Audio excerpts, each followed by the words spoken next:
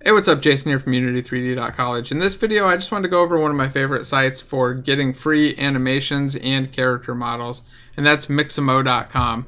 They were bought by Adobe a while back, and the prices went from $5 to $15 per animation to completely free, and as far as I know, they're going to remain completely free indefinitely. So if you look here, I've just got a shaman character that I pulled in from a class I did, and he's doing I think it was a samba dance, but I can just click on any of these animations and just drop them in. So if I wanted to do this rifle punch animation, maybe I want to get this stand-up animation. I got him, falls down, he needs to get back up. I just click on the animation that I want, hit download, select FBX for Unity. The default is FBX there, so you want FBX for Unity, hit download, and you're done. It'll just grab or download a file like this, and you can just drop it right into your project and it'll work.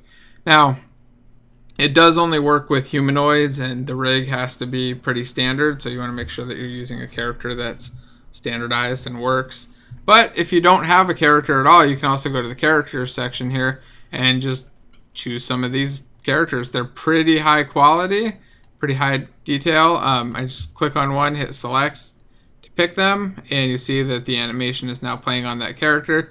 I can jump over to the animations tab and grab some other animations. That's a jump down, it looks like. So like I said, there are a lot of animations, thousands and thousands. So let's look at some of the packs too.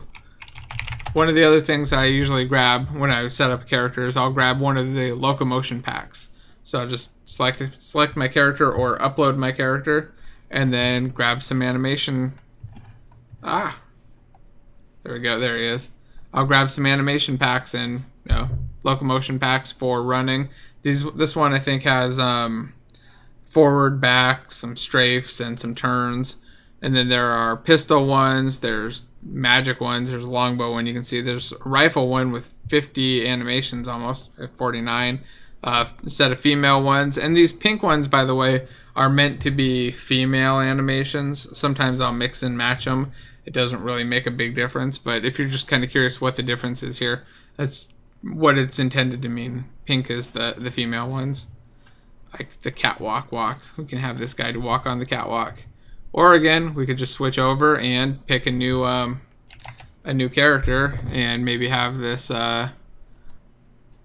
big demon-looking dude do his catwalk walk, right? So anyway, one last thing before I forget.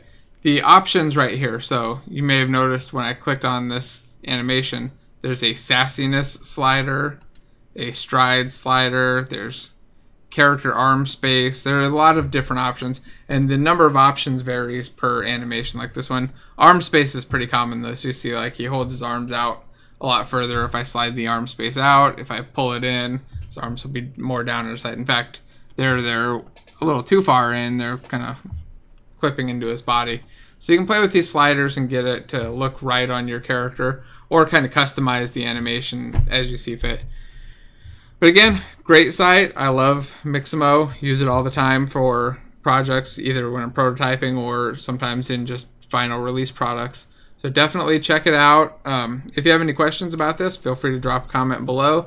And if you like the video, don't forget to like and hit subscribe. Thanks for watching.